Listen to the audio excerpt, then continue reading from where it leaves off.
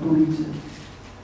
And he, in writing his books about successful people, he wrote, he was started with saying, before we get into what you really got to do, let's lay some groundwork on how we're going to operate as people, as a group. And he had these three basic principles that he thought that you need to put in your life. And not in your life, not just the workplace, but in your life.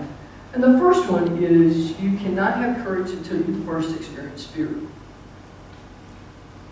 Even successful people, even people that you really look up to, still get nervous and frustrated. I bet you would be surprised the number of people that you see on television or in the movies or at the workplace. It's always in front of the group. They probably have stomach problems, they have everything. Because it's scary. It's scary. But that's okay. That is very human, and that's what we're supposed to be. It is okay to be nervous and frustrated and upset and worried. The kicker on this, and the sign of a winner, is someone who doesn't let that overcome him or her. I've never made a good presentation without first getting nervous. But I've never gone into a presentation and passed out. So to handle the nerves, but to be able to control it is very important. And it's what you call courage. I think starting football, quite honestly, took a lot of courage. It took a lot of courage from Dr. Romo. It took a lot of courage from Kerry Kennedy. It took a lot of courage from us. It could have been an absolute flop. And how were we going to prove that financially we would not drain the resources of the academic side of the university? It was scary. How did you know that 57,000 people were going to be there last year for that first game? What if it had been, because we set our performer around 15,000. Very conservative. Thank you, Mr. Kennedy. Mr. McCombs Rep. McCombs has been a real good help to me through this process. And when we got the green light from the system to start football, I went to him and I said, Mr. McCombs, the economy is bad. Do we go forward? He said, oh yeah. He said, first of all, this is an educational issue and you never stop those. And he said, the other thing, Lynn, there's still people out there that have money. And I was thinking the whole time, yes sir, you do, you do.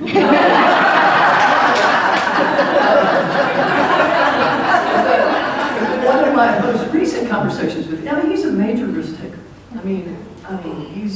And so one of my most recent conversations with him was about his Formula One track. Have you all driven through Austin and seen that huge track they're building? And there's a lot of naysayers that it won't work.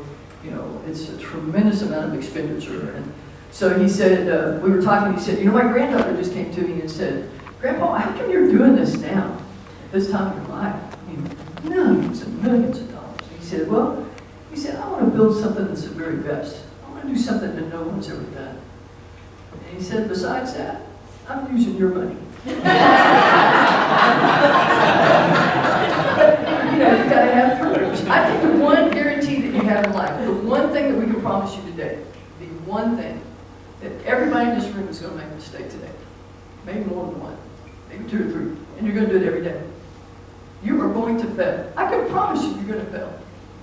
And there's John Maxwell, if you have a chance, read his book. It's called Failing Forward. And he once had to go in and make a speech to a huge congregation of ministers about, how he built his churches and all that. And he said, I stood at this, he said, there were preacher after preacher that got up and talked about all the wonderful things they'd done. And he said, by the time I got up to my speech, he said, I knew that there was only one thing I could talk about. He said, my speech is about all the things I have failed at. So he just listed all the things he'd done wrong. He said, it was the best speech you ever gave. You're going to fail. How many times in your lives already would have been real easy to quit? I remember that when I first took the job at Texas A&M, I'd come from Kansas State and I was this hotshot young coach. I'd taken the job at Kansas State at 27 years old and had taken the team to the first NCAA championships. We were one game away from the Final Four, and then I got the chance to go to Texas A&M, and it was an absolute mess over there. And for the first 3 or 4 years, we couldn't win.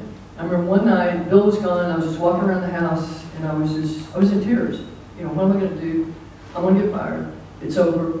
And so I called a good friend, and she said, well, maybe you weren't meant to coach. She said, maybe that's the message. You know, and I thought, no, I'm supposed to do this. You know, but think how easy when you get down, and bad stuff happens, that you can quit. That's courage when you don't. It's courage.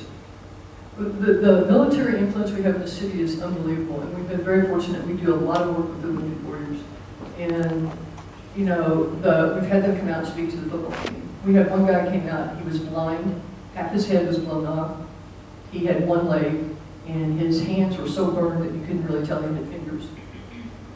And he went out and talked to our kids about, do what your coach says. The colonel that had directed him through that firefight that day was right by his side. And he said, I did what this guy told me, and I would do it again. And I asked him, I said, you weren't scared? He said, oh, I was scared half to death. But you can't have courage until you first experience spirit. Second thing, foundation of human principles, not human practices. You can buy all kinds of books that tell you how to close the deal, how to dress, you know, how to make a speech. And those things are important.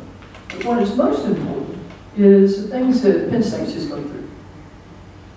You don't have a good program, you don't have a good foundation unless you're honest, you're fair, you're patient, you're modest, you're caring. Build your team, build your life on very sound practices, on very sound principles, not practices. The last thing, nothing can hurt you. And this, I hope I can explain this well. We have a tendency in the workplace to have transfer of blame, to blame other people. What me? What me? For a while I had a staff that when something went wrong, you know, they would point fingers at everybody else, and I would go visit with Gage, and she said, Lynn, your group, they're not taking responsibility. You know, you don't want to do that. And I think that the thing you have to remember is we can't control everything around us. We have very little control of most of our life. The only thing we can control is our response to it. Nothing can hurt you. And you say, oh yeah, if I lost my spouse, if I lost my child, if I got cancer, if I lost a leg or no, I could go. Oh yeah. The kicker is not what happens to you, it's how you respond to it. And the wonderful thing about it is you get to choose the response. Nobody can make you miserable. You choose to be miserable. It's very, very hard. You know, and I apologize. I do not want to be offensive to anyone, but my religious beliefs is I believe in God. And I think the greatest thing that God did is He gave us freedom of choice. And think about this. If He had, I mean, He's, in my philosophy, He's all-powerful. He created everything. So why didn't He just fix us so that we don't have any weaknesses, that our bodies would last forever, and that we didn't sin? Why did He put that tree in the Garden of Eden? Why was the serpent there? And in my mind, because He wanted us to choose whether we want to believe or not. He didn't want zombies. He wanted people that made a personal choice to believe, because when we do that, we fight that much harder for it. We give that much back. So I think a huge thing as you go forward, and Pam, you can do this for me. The next time I'm moaning and groaning and whining because I can't raise enough money for the facility, just say, you know, Lynn, look at your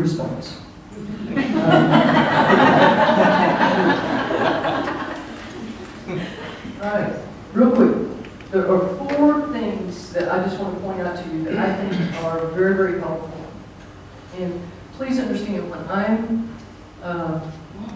I'm giving these things giving you these things, it doesn't mean that I'm doing all these things great, but I know that if I could accomplish putting my life together with these things, that I would be much, much better off. And I call them the 4 Ps. Not real attractive. I need to come up with another word, and you need to help me with that. We need to figure out another way to connotate this some way. But 4 Ps. There's too many classes that are still remembering the 4 Ps. Okay. But these are 4 concepts that I think that, number 1, as a leader you need in your life, but number 2, if you can get your teams to exhibit these, that you're going to be in great shape. You're going to win a lot of championships. The first one is, and you hear this all the time, you got to have a purpose. That means you got to have a goal or a plan. Goals. I hate goal writing. I hate it, I hate it, I hate it. And in student affairs, we do all this assessment. I mean, we are obsessed with assessment. But what I have learned is the more you write goals and the more you assess them, the more successful you're going to be. And you got a plan. The people that don't have plans are like that guy that went and shot 70 people in Colorado. He didn't have a plan. They're dangerous. They're dangerous. So you need to have a purpose. You need to have short-term, medium-term, long-term plans. You need to focus on real small steps to get you there. The last thing we do to our teams in our first team meeting is we do not talk to them about, we're going to win the championship. Boom. If that's all they think about, it's too big. You got to set little tiny goals. And every day in practice, last year I coached, every day in practice we had an offensive goal, a defensive goal, and an intangible goal, like hustle or something like that.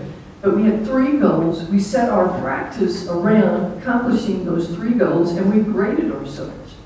And then at the end of practice, we had marbles. We had white marbles and blue marbles, and we had a clear base. And if we reached our goals, we put the appropriate colored marble in the jar. And then every game we had a list of goals that we wanted to accomplish. And at the end of the game, if we made those statistics, we put a jar. What happened was by the end of the year, blue marbles were good. We had a jar full of blue marbles. Without them knowing it, every day they built good habits and they accomplished small goals. So that year, we went to the Sweet 16 with a group of sophomores without them even really knowing what had happened. But if we had talked about to a group of sophomores, we're going to go to the Sweet 16 this year, they would have all passed out. They've been throwing up every game. The goals have to be flexible, and they have to be your own. How many of you have children?